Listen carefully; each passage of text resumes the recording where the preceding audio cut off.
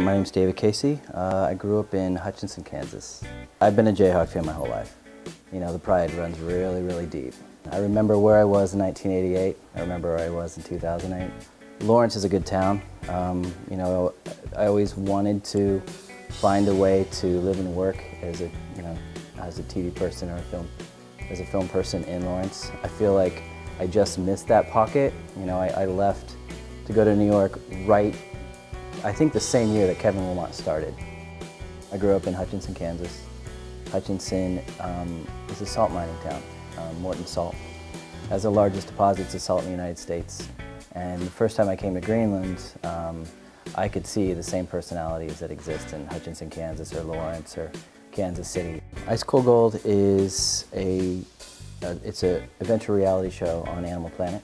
The story is about a mining company, American mining company, going to Greenland to strike it rich. And they have. This is it. This is it. Oh my God. This one little spot right here in this whole outcrop is the richest spot that we've seen in 2 years. They found everything from commercial gold deposits to large ruby deposits. Last summer, the second season, they found a large ruby deposit that is valued at over $13 million. They've traveled thousands of miles, and our crew of now 32 has followed them everywhere they go. Look at that one, grab that one. Look at this. Grab it.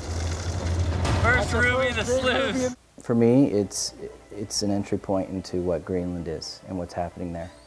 And when I went over the first time in 2008, one of the subjects we covered was mining.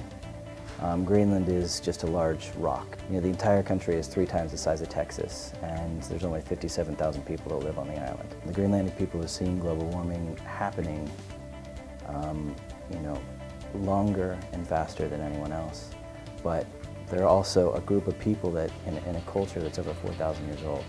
And those 57,000 people have origins that have adapted since day one. And they believe that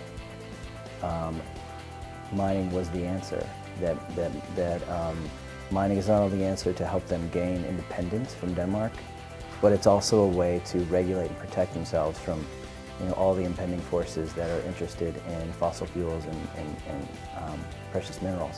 They have advocates worldwide, and they don't want to become like any other developing mining country. They don't want social conflict. They don't want civil war.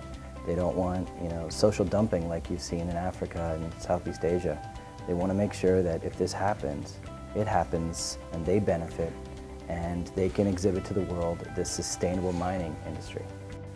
My story ideas come from the things that interest me. I mean, I've always wanted to do a story on the border war between the Columbia Tigers and the Jayhawks. I've always thought that would be great. And the same thing happened with TVs. I want to make TV that I would watch. If you have that passion for it, if you have a real interest in it, you will stay a little longer. You'll push a little further, and that's the things that keep me going. Is at the end of the day, it could just be a TV show for me, but I really, really have a passion for the things that I make, and it tips the scales and keeps the project going.